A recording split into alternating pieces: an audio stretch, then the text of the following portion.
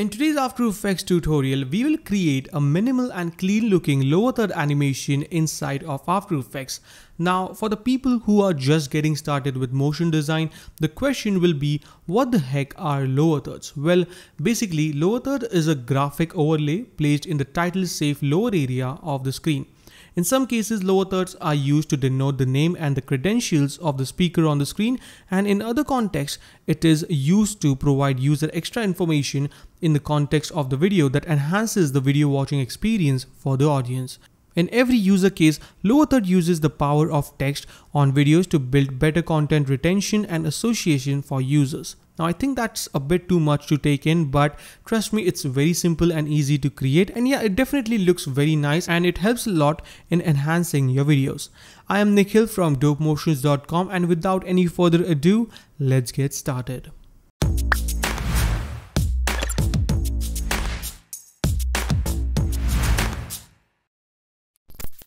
Alright, so here we are in After Effects. Let's start by creating a new composition. I'll call this lower third.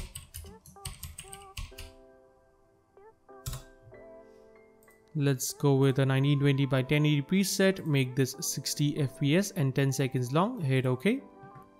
Let's create one more composition, which is going to be our logo placeholder. I'll call this logo, where we can drag and drop in any logo that we want. Hit Ctrl K on the keyboard and let's change the width and height to 100 pixels. Like so. Hit OK. Drag in our logo. In this case, I'm using my logo, but you can of course use any logo that you want. I'll keep it around there. Hit Ctrl Y to create a new solid. Call this BG for background and put it below our logo. So now we have it. Let's go back into the lower third comp and drag in the logo comp just like that. Let's hit Ctrl Y to create a new background and call this BG. Also, I'll add a quick fill on this. Double click to apply that up. Let's give it a nice neutral yellow color. Maybe something like that. Hit OK. Put this in the background. Maybe I'll make it a bit more lighter so it's easy on the eyes. Okay, so here we have the comp. Let's go ahead and animate this. I'll go to 1 second. Hit Ctrl D to duplicate the comp, and let's use this layer as a track matte. So I'll select the logo, hit P to bring down the position properties, create a keyframe, go back and pull this down just like so, and change the track matte to alpha matte. Now if you don't see the track matte option, you can hit F4 on the keyboard and that should switch between the modes. So now we have a very nice and simple animation. Let's select both these layers, hit P to bring down the position properties, create a keyframe on the position of the matte layer and go to 2 seconds. Select both the layers and drag them to the left holding shift. So we have a very basic animation. Now let's select the rectangle layer and create a box where we can drag and type in our text. So I'll rename this to box underscore 01. Go into rectangle 1 properties, rectangle path 1, unlink this. Let's change the size to 700 by 100. That is looking good. Maybe I'll make this black. And let's try to align it properly with the logo comp that we have. So using the arrow keys, you can just align it. There we go. Looking good. Let's select it and move the anchor point to the left. So I can select the pan behind tool and also turn on the snapping. If you don't have that move anchor point script, you can just select it and just drag it and it's going to snap in just like that. Hit S to bring down the scale properties. So I'll go right here. Then I'm going to parent this to the logo comp layer. Again, if you don't see the parent option, you can just right click, go to columns and add the parent and link option. So now it moves along with the logo. So I'll select this, create a keyframe on the scale property, unlink this, go back and set this to 0. So now we have a pretty basic animation, as you can see. Nice and simple. Let's type in our text. So I'm going to select the text tool and I'm going to type in Steve Rogers. Let's put it just like so. Make this a bit bigger. Okay, let's bring down the spacing to 0. Also, I'm gonna use the Nexa black font. You can of course use any font that you like, but this is one of my favorite fonts. I'm going to use this. Okay, so that is looking good. Let's give it a quick animation. So I'll go into animate and add a position. Let's bring this down. Then go into the range selector. Let's bring the offset up to 100. Create a keyframe, go back and set this to 0. So now we have a pretty basic animation, as you can see. Also, let's go into add property and add a tracking. Just bring them closer like so, and we have a nice animation, as you can see. Let's go into effects and presets and add a set matte to this. Double click to apply that up, and in the take matte from layer, I'm going to select the box 1 that we have. So now it's going to use that as a matte. So it's looking pretty cool. Let's select the layer, hit U so we can see the keyframes, and select the keyframes, hit F9 to ease them. Go into the graph editor, right click and select edit speed graph. And what I'm going to do is try to create kind of a peak in the center to get a really nice and snappy motion. Something like that. And right over here, I'll drag the handles.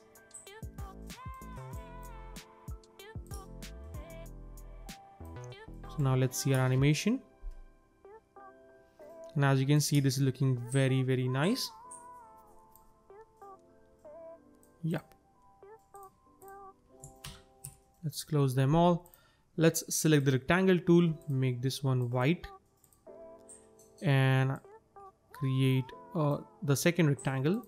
Again, go into the rectangle 1, rectangle path 1, unlink this. Let's make this around, I think 1000 should be good, and this is set to 100. Yep. Let's try to align this.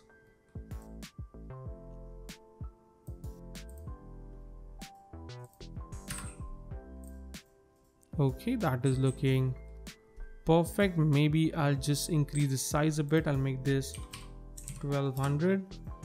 That is a bit too much. Let's make this 1100. So I'll move this one right here. In case if you want to be precise, you can use the arrow keys. So yep, that is looking perfect. Now let's go ahead and add our text, but before that, let's actually animate this. So I'll call this box_02. Select it and move the anchor point again to the left, just like so. Also make sure the snapping is turned on, and link this or parent this to the logo comp so it moves along with the logo. I'll go to 2 seconds, select this, hit S to bring down the scale properties, create a keyframe, unlink this, go back to 1 second and set this to 0. Select this, hit F9, go into the graph editor, and the same exact thing.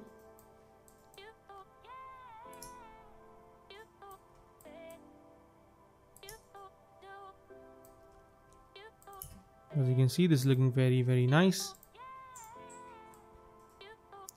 Let's go ahead and select the text, hit Ctrl D to duplicate it. Put this on the top, make it or give it a black color. I'll bring this right over here, and in the take matte from layer, I'll set this to box 2. So it's going to use box 2 as a matte. Now let's type in text. I'm going to type in Mr. Steve Rogers.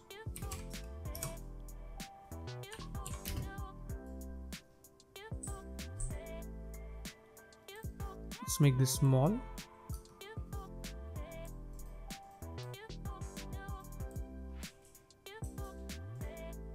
Maybe I'll go with 22.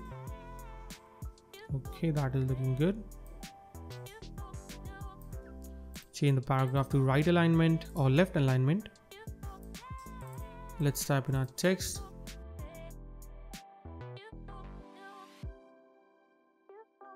Also, I'll hit Ctrl D again. Change the paragraph alignment to right. Holding Shift, I can drag this. Let's type in Monday Live Jan 20. That is looking good. So now we have a nice animation, as you can see. But what I'm going to do is I'm going to displace this a bit, so I'll move them 30 frames forward in time, so it starts later on, as you can see. And then what I can do is I can go into the text properties, animator 1, and go into range selector, advanced, and change the based on from character to words. So you can see the difference, but it's not working the way I want because we don't need any tracking in this. So I'm gonna select the tracking and delete it. So now we have a really nice animation.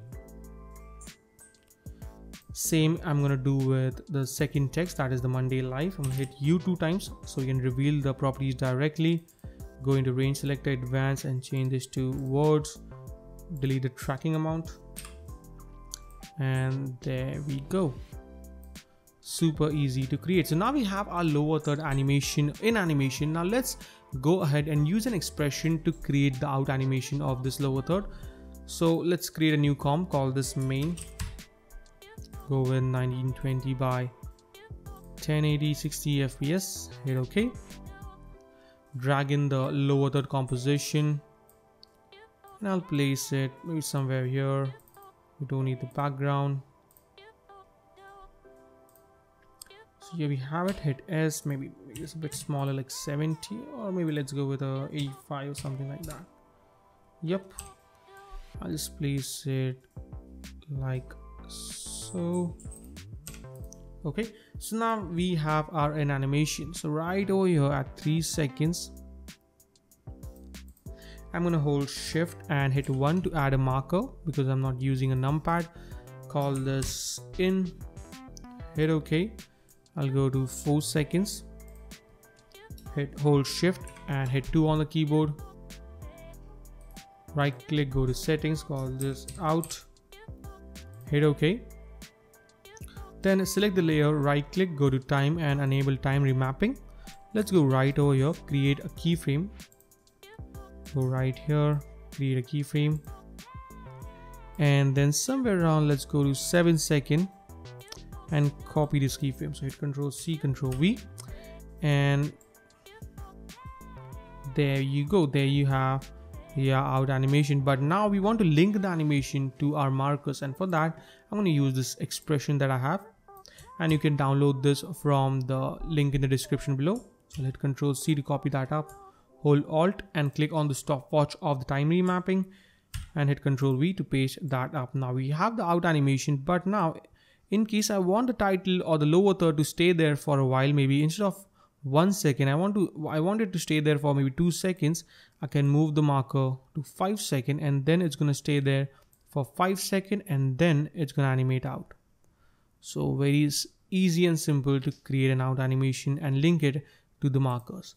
So that is a wrap for today, guys. I hope you enjoyed this nice and sweet simple tutorial on how to create a minimalistic lower third inside of After Effects. And if you did, then make sure to subscribe, comment and like, and I will see you guys in the next video. Till then, take care and always stay raw, stay creative.